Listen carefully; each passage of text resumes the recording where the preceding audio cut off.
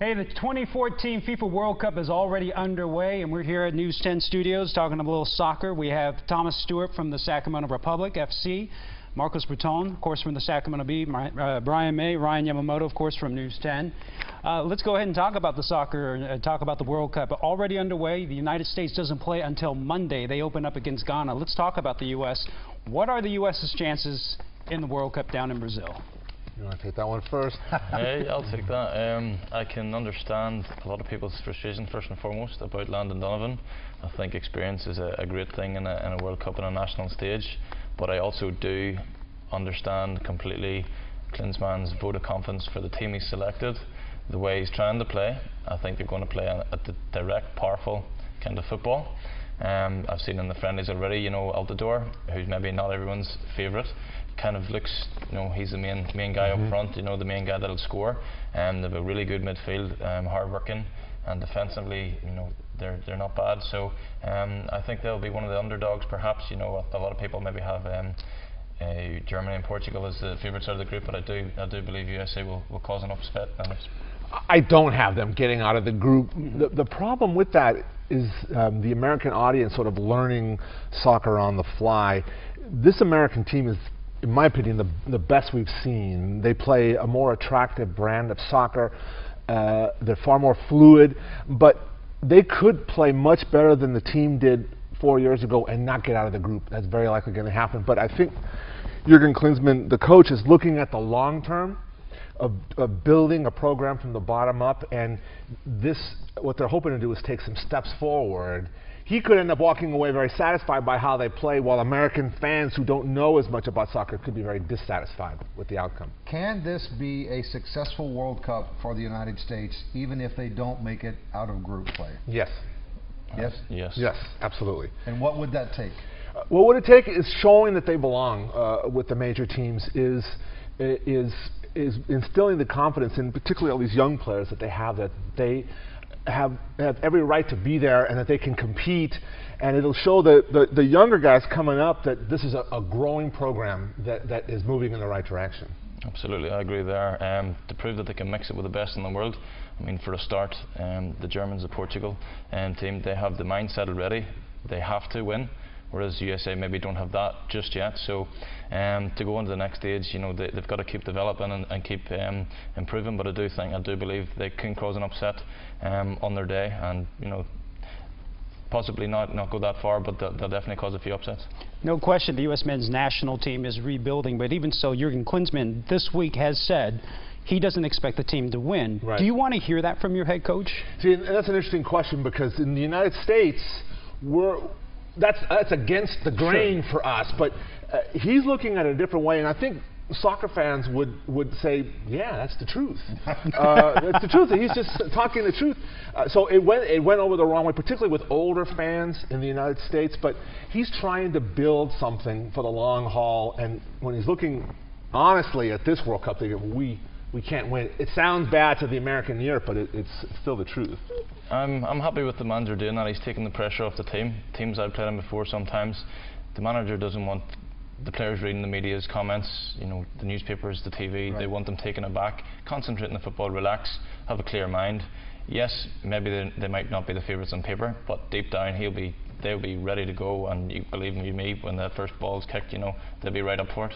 Thomas, you talked about when the Republic played the Earthquakes earlier this week, the mindset of some of your younger guys. First time they played the bigger boys, maybe some nerves to start the game or the matches. For the United States, when these younger guys, that's Germany. How much do they have to overcome that mindset on this stage? Well, again, it's probably a lot minor there, because I mean, you're talking about elite athletes here. You're talking about the top professionals of the world that have earned the right to be at a World Cup. These players have played. Some of them have played at a really good level, played in World Cups. Some of them it's the first for them, but I mean, they've got a good blend of experience and youth. Once they get in the field, it's a different matter. Yes, sometimes the mindsets, and you can grow into the game, but I firmly believe, you know, stick to your game plan, which I'm sure what Klinsmann will be drumming into the players. You stick to your game plan, you can frustrate anybody, and then grow into the game. So yeah, I believe they'll get off to a good start. United States, they open up against Ghana. Ghana's the last two times have knocked them out of the World Cup. Is there a sense of revenge, I say, or a sense of pride and redemption going against Ghana, or at least opening against them? Well, they're going to be really pumped up to play in the first game, as all the teams will. But I think looking at their schedule of games, this is a game where you almost have to win it if you really want to have a chance to advance. And also getting those 3 points right out of the gate would be great for their confidence as well, because then after this is Portugal and then Germany. So this is a game that if they win it, it'll put them in a good spot. Yeah, you can't really dwell too much on the history. Yes, they've been a bit defeated before, but if that plays a part in their mindset, then I think that's the wrong way to go about it. You should be just looking to, do your bit, whether it's make a run or make a tackle or whatever it is, your input. But once the game starts, I think all that emotion comes out of it. Let the fans deal with that, let the media deal with that. But this is the biggest game for USA to start with. They need to get something out of this one. Thomas, who does the United States really need to step up in order to have a successful World Cup on their roster? For me, it's the midfield. That's where most games are won and lost. I mean, you've got Bradley and Dempsey, who are in good form, who have done well for their clubs respectively. And if they can bring some of that into the international stage in the World Cup scene, I believe that's their main threat. Thomas Bradley is the key player for the United States. He makes everything go. Great field vision. He's not going to be awed by this. He's played in Europe. He's played against elite players, and he does bring that experience. And so it all runs through him. And if he can link up with Josie Altidore, all the better. And speaking of Josie Altidore, coming into World Cup training camp, a lot of criticism. He had been in a major slump as far as international play. Finally scores 2 goals in the final friendly against Nigeria. Has he turned the corner? Well, I mean, obviously that was one game. It certainly doesn't hurt that he scored 2 goals, but he had a dismal campaign in England and was barely playing toward the end. So, he's the guy in the front. He has to be a physical presence out there, and even if he's not scoring, he has to be causing problems and holding the ball and making the defenders work. Yep, absolutely. The frustration you talked about earlier, frustrate the opponent. Yeah, absolutely. Well, if talking about Altidore there, I mean, he's the type of player that can frustrate a backline, the defence of any team. He's that powerful, he's got that presence about him. I firmly believe that's their game plan, to use him to that, to play the percentage off him as well. If they need to play the ball up to him, his ability to hold it up. Maybe he's not an out-and-out goal scorer, but he's shown in the last game he can obviously find the back of the net. That'll give him confidence, and for Jurgen Klinsmann to play him as the #1 striker, there's no reason for him to be afraid. All right, let's run down some of these groups, or all the groups actually. You guys tell us who you like. Group A, Brazil, Cameroon, Mexico, Croatia. Thomas, we'll start with you. Group A, who do you like? Immediately, Brazil and Croatia stand out for me.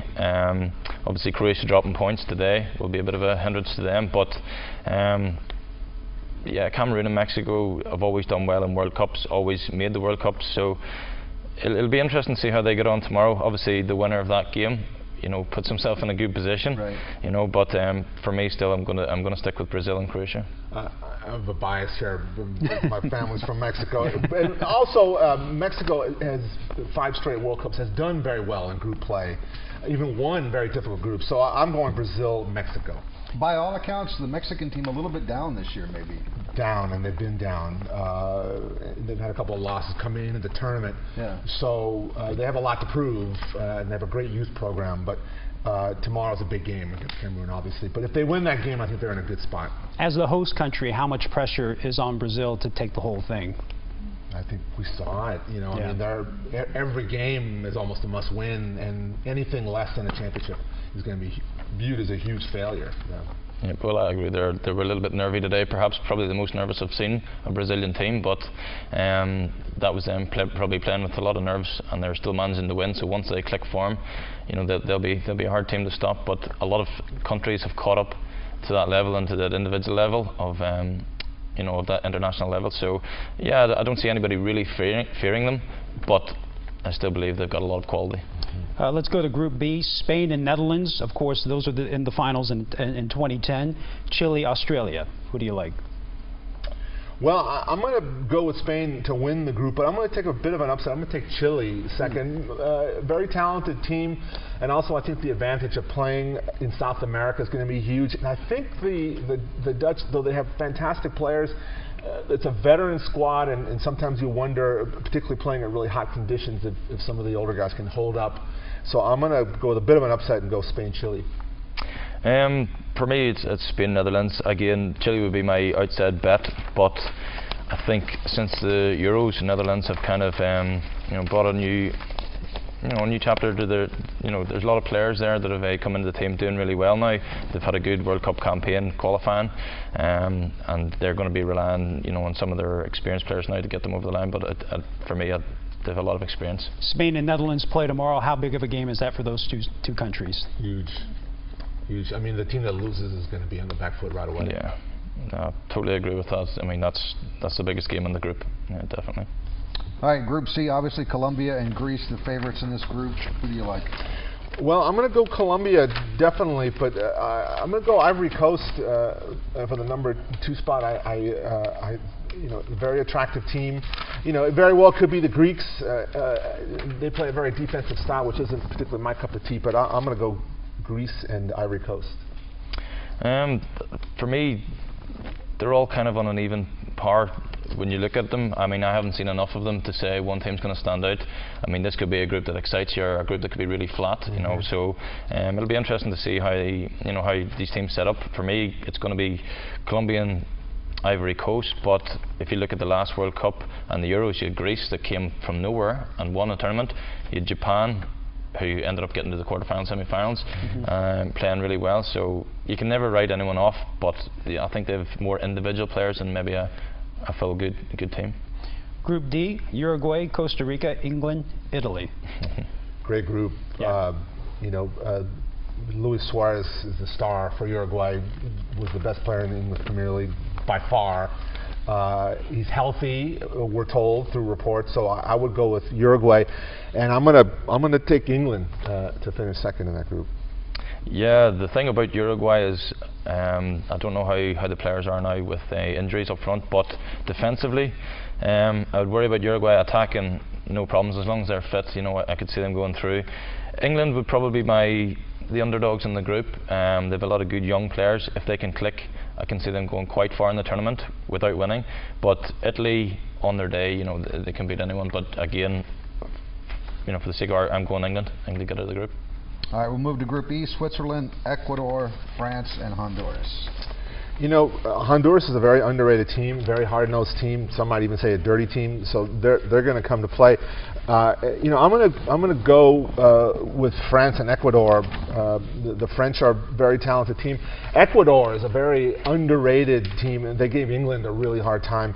So I'll go with France, Ecuador. I completely agree there.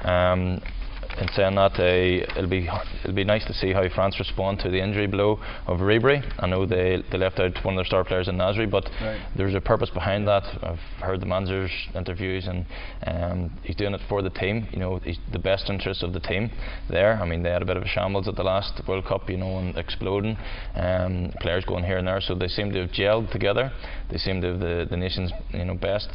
So I think they're ready, but the South American teams are always going to be strong. After watching Ecuador last week, I think they'll get out of the group. When you have a manager make a decision like that on the roster, chemistry has to come into play for this. You got guys who haven't played together coming together. Absolutely. Chemistry can be hard to find sometimes. It's never guaranteed. I mean, you could have all the star players in the world. I think Man City are proof of that. They tried to buy the star players. It didn't work for them for a few years. They had to let some players go, and then yes, they're talking about they bought some players for millions of pounds, but they've got the balance right now, and it shows. You can't have 6 or 7 star players. How do you please them? Right. How do you keep them happy? There's not healthy competition in the team, and that's so important. And it's a short tournament. It's not exactly a big league, so they've got to get the balance right. Group F: Argentina, Bosnia and Herzegovina, Iran, and Nigeria. Argentina's one of the favorites, so I got to pick them one. Bosnia is a very hard-nosed team, so I'm going to pick them too. Yeah, if you're a betting man, it's Lionel Messi to be the top goal scorer coming out of this group. For me, it's the easiest by far. I mean, there should be no problem for them getting out. It's now whoever finishes second, to be honest. All right, Group G. Here we go: Germany, Portugal, Ghana, and the United States. I wish I could say that I picked the U.S. to go through. I did 5 brackets with one of the sports websites, and I picked the U.S. to go through on one of them. That was my upset bracket. But I have to go Germany, Portugal. Particularly Portugal. Cristiano Ronaldo is healthy. They're really tough to beat, and the Germans are clearly one of the favorites. Yeah, the expectation and the experience of these two teams, for me, it's Germany and Portugal. Hopefully USA can cause an upset. Yes. If they get off to a great start, then they've every chance. I mean, then in the second game they can maybe be a little bit more conservative and play on the counter-attack, but it's all about how they start. Is this the so-called group of death, at least for the United States? Or Yes, that's the way it was labeled, and there always is one. But I mean, there are other groups that are very tough as well. But the U.S. could not have drawn a worse group to be with, honestly. So I'd be thrilled to be wrong on this. Honestly, I'd be thrilled to be wrong. But I think it's to be Germany, Portugal. And finally, Belgium, Algeria, Russia, and Korea. Belgium is one of the upcoming young teams. They have a golden generation of players, play all over Europe. So I think you have to pick them. The other 3, it's almost a toss-up. I'll just go with experience. I'll go with Russia. Yeah, I mean that's exactly how it is. I mean, they've a lot of star players in Belgium as well. A lot of young, hungry players. They seem to have gelled together as a team.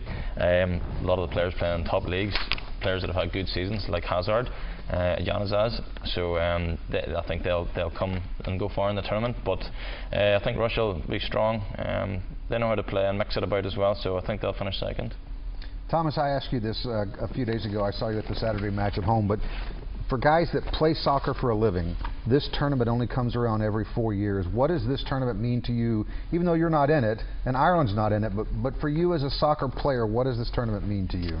Well, it's everything as a boy, growing up. I mean, that's what you fall in love with first, I suppose. You get to see the best of each country, the most professional of each country. You aim to be the best yourself, however far you get, but to watch people, fans, the way it's broadcast in the street, the media, everything about it is just completely on a different scale than any other league. There's so much love for the game. It's very friendly. I mean, the very first World Cup I watched, I was on holiday in Spain, and just completely, it was just like a carnival the whole time, and that's the best way I can describe it. Just happy people everywhere. You've been to the World Cup before? No, I haven't been to one. No, but I was actually meant to go to this Brazil one. Only I ended up coming to sign here. So swings and roundabouts. But I mean, I'm delighted to be here, and it's a great opportunity. I experienced it in 1994 when it was in the United States and went to games at Stanford Stadium, and it was like no sporting event I've ever been to. In that you had Brazil was anchored in the Bay Area, and so there was a huge contingent of Brazilian fans there, and it felt like being in a foreign country but being in Northern California. And it's just a global festival in a way where it's the one sport that connects the entire globe, and now the United States as well, and now particularly Sacramento as well with the Republic. And so I think you're going to see a lot of pubs full in Sacramento for the next month. Productivity is going to go way down for the next month. Do you see the United States, or are you surprised or not surprised how quickly or how slowly fans have jumped on board of soccer? No, I think people who are surprised are probably people of my generation who maybe kind of didn't grow up with it, but the younger kids have grown up with it. Now, the major networks have invested a lot of money and brought the game to the masses through television. The FIFA video game is huge with kids, and so it's just sort of created the atmosphere now for the game, and it's pretty great. And Thomas, closer to home, we talked about this earlier. You've had 4 or 5 sold-out games for the Sacramento Republic FC over at Hughes Stadium. Mm-hmm. Did that catch you guys off guard? Slightly. I mean, as I said before, I mean, we know the goal, the ultimate goal, to get into the MLS for Sacramento, which ultimately would bring fans.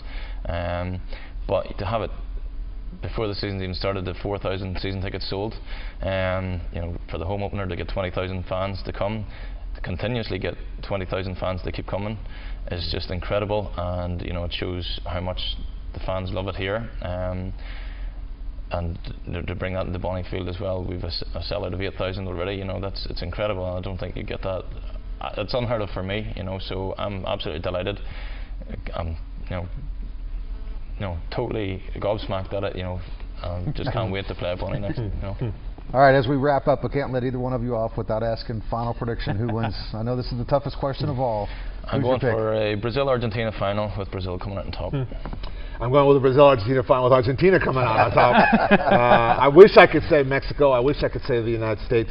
You don't see very many upset teams actually win the whole thing, which is different from American sports. It's traditionally a few powerhouses. So I got to go with Argentina. Give me two teams who you think may surprise people in this tournament. I would say watch Colombia. They're very fast. Very, you know, if they can have that belief that they can go far, and I would also watch Belgium. I think that they're an up-and-coming team with a lot of young players. I would say Belgium would be one, but I think England could be a little outside one. I don't think they'll win it, but I think they'll put a few big teams out. All right, guys, thank you very much for taking time. We're all going to watch this together. Yeah, so we'll hold you to it. So it's Brazil and Argentina, Argentina and Brazil. It's a friendly wager. All right. Cool.